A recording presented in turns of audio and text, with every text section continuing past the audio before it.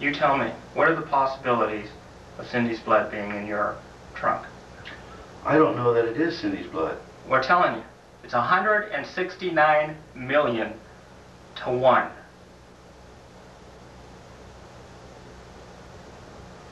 And I don't know how it got in there. Okay. It's your car. Yes, it is. You have to make a decision in your own head to decide whether or not you really want to come forth with whatever happened if you're not responsible. If you're responsible, you know what, you know what I'm saying? If I had something to do with Cyndi's disappearance, I would have been gone a long time ago. Are you afraid of anybody out there, somebody threatening you? No. So let's go back that night. What happened?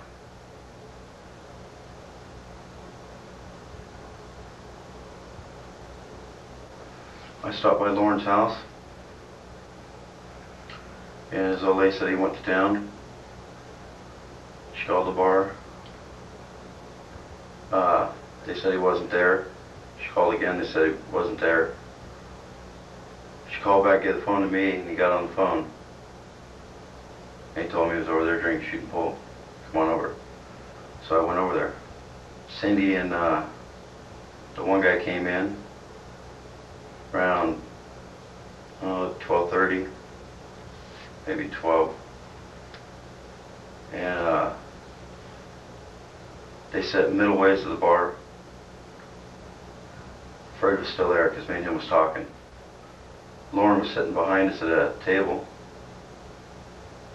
He went over and shot pool with that guy, whatever his name is, her boyfriend. And talked to her.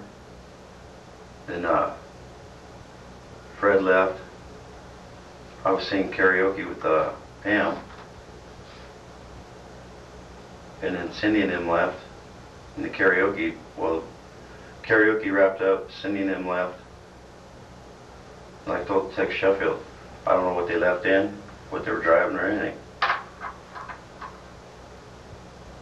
And Lauren and Pam were standing outside the bar there when they walked out together, all of them. They left, Lauren came back in, and Pam. Then we had a couple more drinks and it was getting close to closing time there. We closed down the bar and we left. And then? They got my car, turned around, because when I parked, I was headed towards Stockton, because I came down Flood Road. I turned around, started to head back up to the hills, because that's where I was headed. And me and Lauren already talked about me staying the night at his house, you know, because I'd been drinking so much. So I had to turn around and go back down Flood. When I started down the road, see his bike didn't start because the light didn't come on. And I was no further than, oh, maybe the church right there. It's on the left-hand side.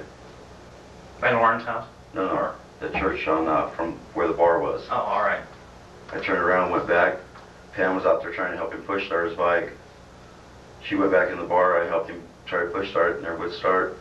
We pushed it over. Well, he pushed it over behind the pizza parlor and left it over there at the Quonset hut. I gave him a ride home. Okay.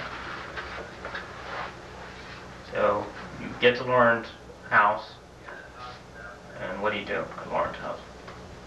We go into the garage, well, the side door of the house, and there, and I crashed out on the floor, right there. Earlier you mentioned Lauren. Lauren might be responsible for Cyndi's blood in your trunk? I didn't say that.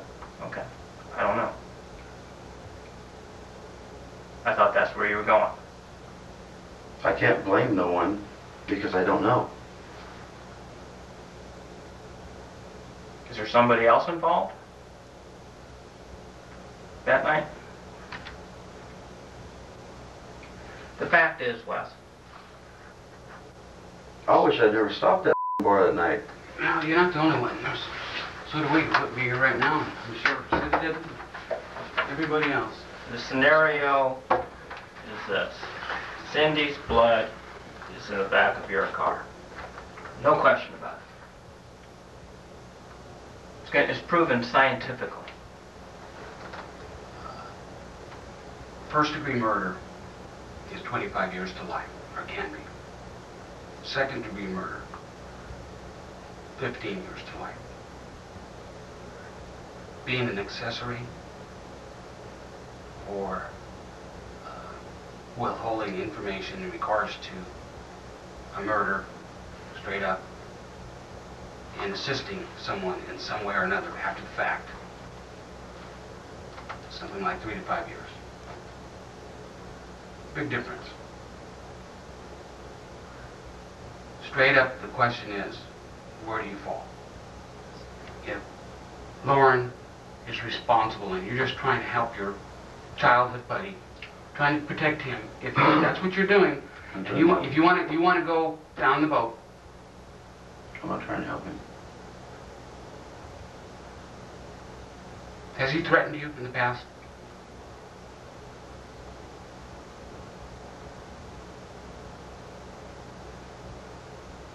Lawrence threatens a lot of people. Well, has he threatened you? Yeah, he's pulled a gun on me before, too. If there's something that happened that night, you have to tell us now. It's as simple as that. We can't make it any simpler for you. If you lied in the past, I don't care about the lies. I want the truth of what happened that night. There's blood in your car. There's a simple explanation. He knows it. I know it. It's there. Take the opportunity. I want a lawyer present. Okay.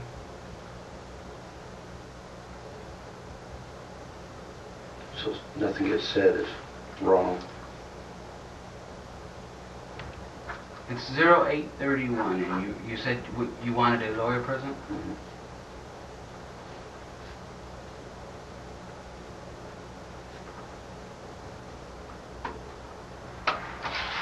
Okay.